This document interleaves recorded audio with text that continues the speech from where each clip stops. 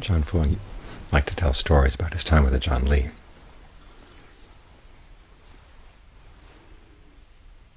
And one of my favorite of his stories was the one of a group of people wanted to go with Ajahn Lee into the forest.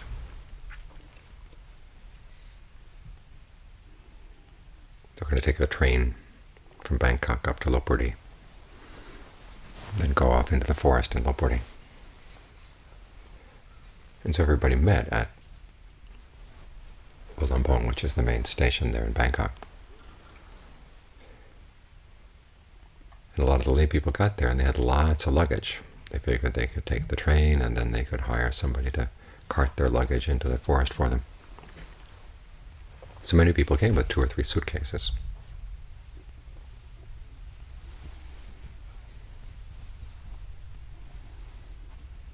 So Ajahn Lee took one look at everybody, and he started walking down the railroad tracks.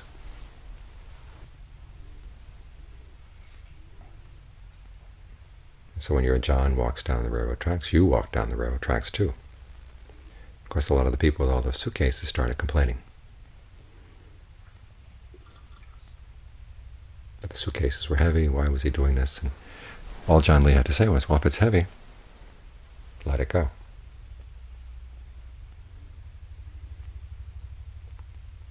So as soon as they saw that they couldn't change his mind, people would stop and search through their suitcases. Everything that was unnecessary they would throw out into the lotus ponds on the side of the railroad track. Many of them ended up actually throwing away some of their suitcases by the time they got to the next station at Samsen. Ajahn Lee took a look at everybody. Everybody had just 1 suitcase at the most. That's when he allowed them to get on the next train.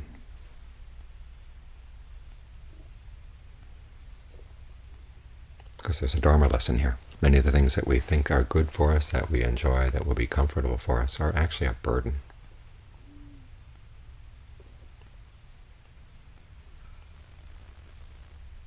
And we've got to learn how to let them go. We can't have all the different forms of happiness that we want in life. And so we have to decide what's really important and what's not.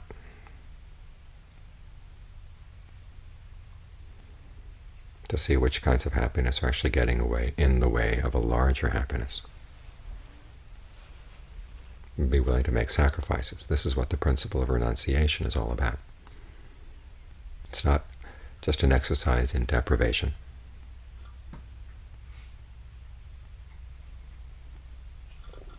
For its own sake.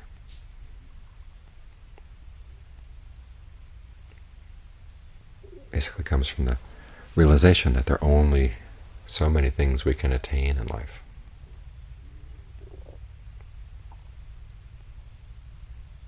We only have so much time, so much energy. So we should learn how to devote our energy to what's really important and put aside things that get in the way.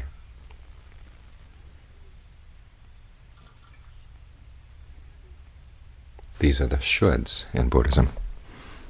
Where do the shoulds come from? It comes from the Buddha's teachings and the Four Noble Truths, like that chant we had just now. Understanding suffering, what's causing suffering, the end of suffering, and the way to the end of suffering. This is where his shoulds come from, because each of these 4 truths has a duty. Suffering is to be comprehended. You want to understand exactly what it is, be able to observe it. It's something we tend to run away from or try to push out of existence as soon as we encounter it. But you can't really put an end to it until you understand it, so you have to be willing to watch it for a while. So that's the first imperative, to comprehend suffering. As for the cause, the imperative there is to let it go. If you see anything that's causing you to suffer, you've got to be willing to put it aside.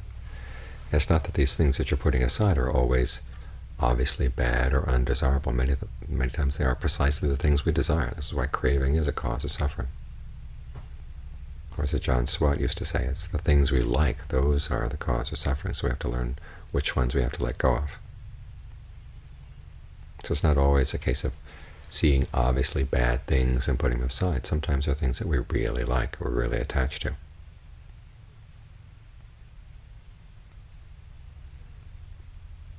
The cessation of suffering is something you want to learn how to witness, to see that there really is such a thing. But to see that, you have to develop the path. Like we're doing right now, practicing concentration. That's one of the elements of the path. And that's to be developed.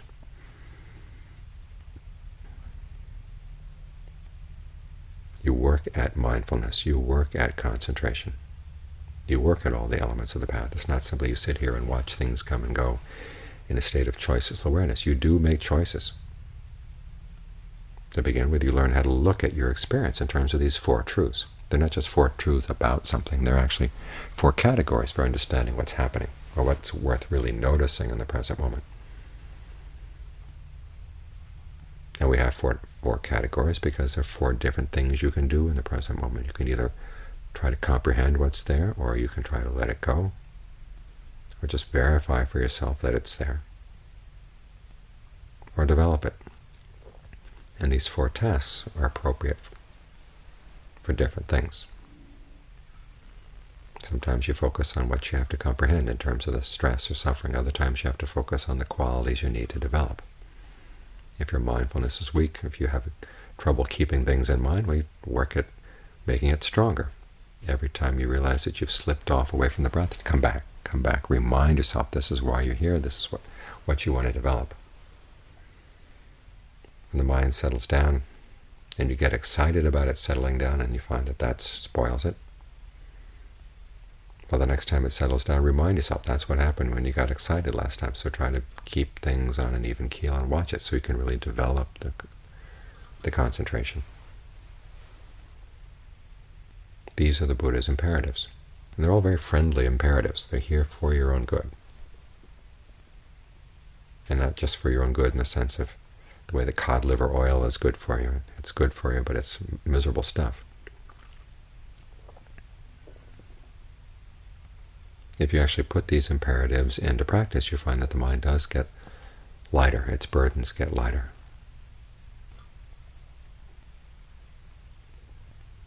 You're not carrying around so much stuff. You don't have all those suitcases weighing you down.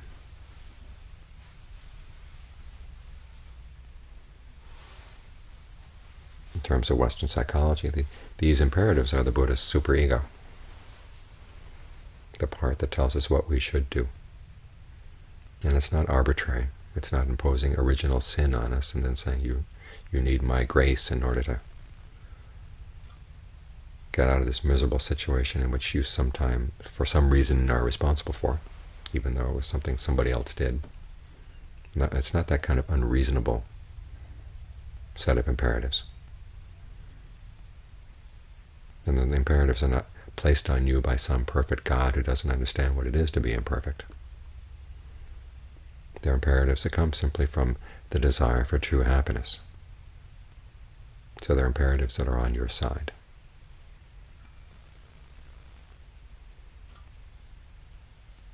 And not the sort of imperatives that you have to hide from. We don't have to drive our desire for happiness down into the subconscious. We can be perfectly open and above board, and when you're open and above board, then you can see which of your strategies for happiness work and which ones don't. You can look at your ideas, you can look at your goals in terms of how well they actually function. You don't have to get neurotic around them.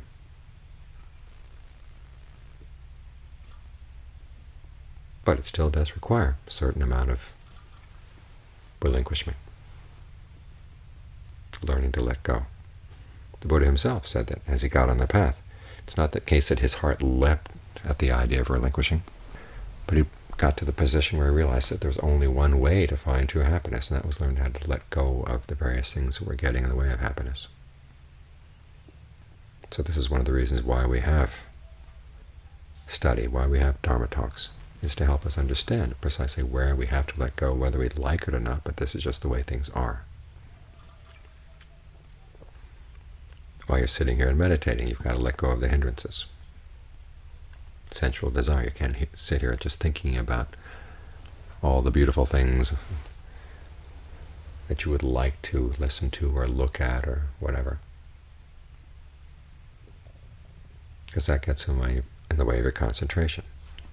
Same goes with ill will. You can't sit here thinking about how you'd like to see so-and-so get their just desserts.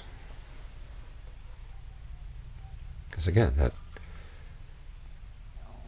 is an obstacle to your concentration. It weakens the force of the mind. You can't indulge in sleepiness and drowsiness. You don't want to get involved in restless and anxious thoughts, or in tied up in uncertainty. Is this going to work? Is this not going to work? Am I up to it? Am I not? Just learn how to put those things aside.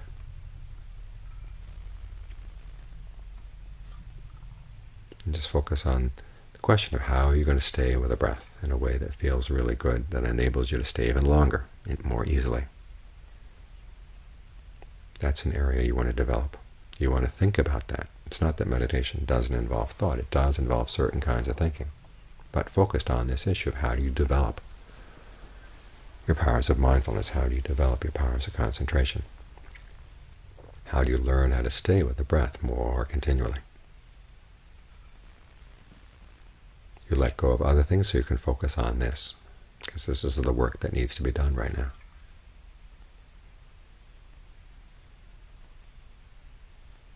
Because all of this does assume that you want true happiness. This is how the imperatives make sense.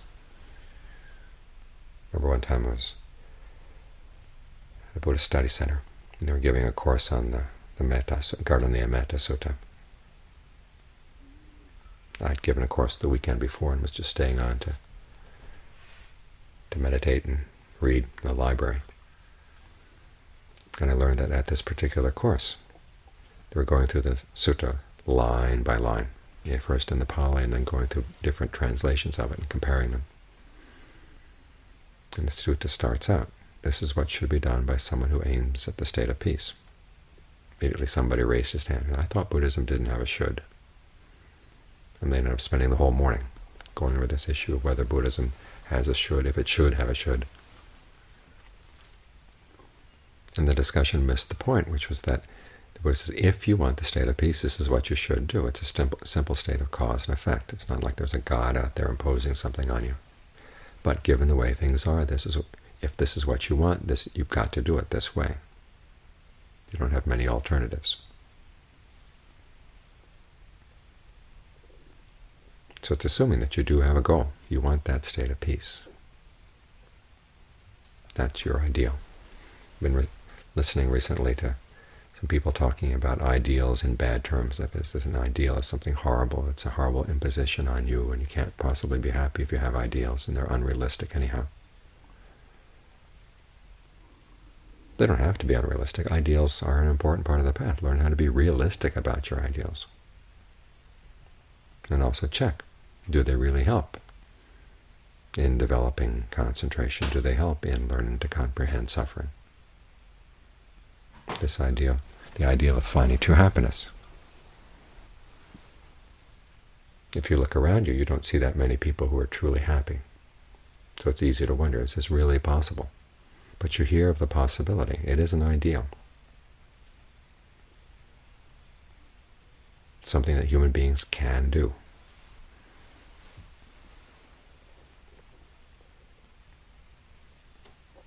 Through comprehending suffering, letting go of its cause, developing the path.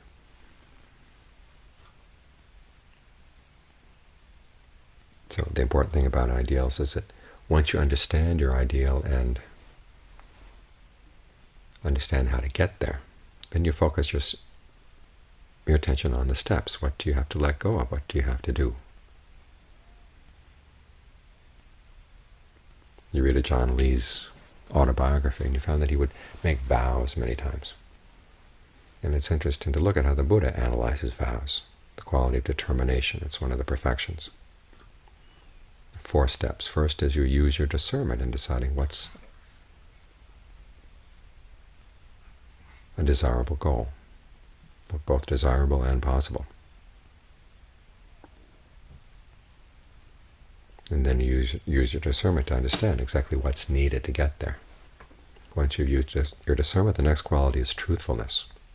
You really stick with it. Do whatever's required. Don't change your mind.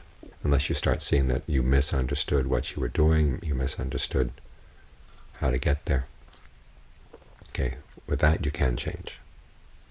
But otherwise you stay true to this principle. This is something you want to aim at, and you do whatever you need to do to get there.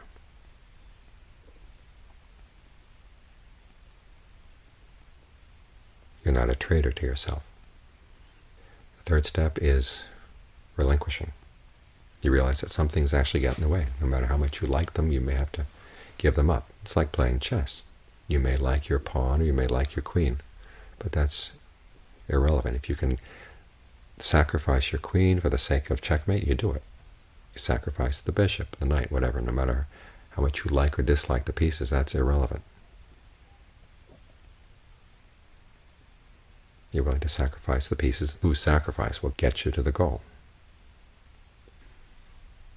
If you want to play chess without losing any of your pieces, you'll never get anywhere. So you realize there's some things that you really like to do, some forms of happiness or pleasure, but they get in the way of a higher happiness, so you've got to be willing to relinquish them. The fourth quality is peace, maintaining peace of mind as you're on the path. In other words, not letting yourself get worked up about the fact that you've got to let go of this or work at that.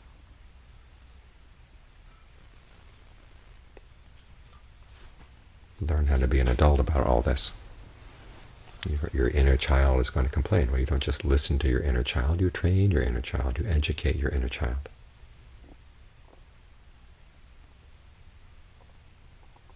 Use all your ingenuity to make your inner child more mature.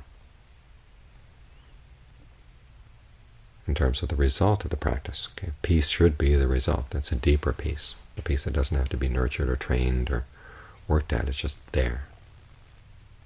Something you uncover in the course of following these four imperatives or the Four Noble Truths.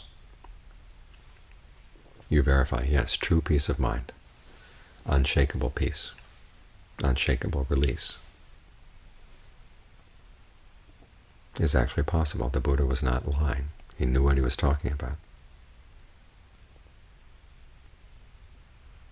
Could reach that point, you've completed the tasks with regard to the truths. You've thoroughly understood suffering, you've abandoned its cause, you've realized the cessation of suffering because you've fully developed the path.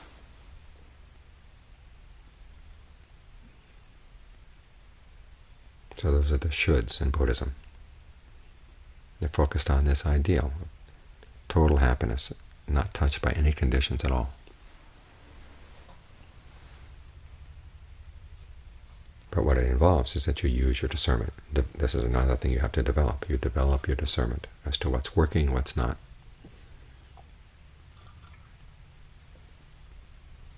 Letting go whatever has to be let go, developing whatever has to be developed. This way all the shoulds and ideals, instead of being a burden, actually become a means to true happiness.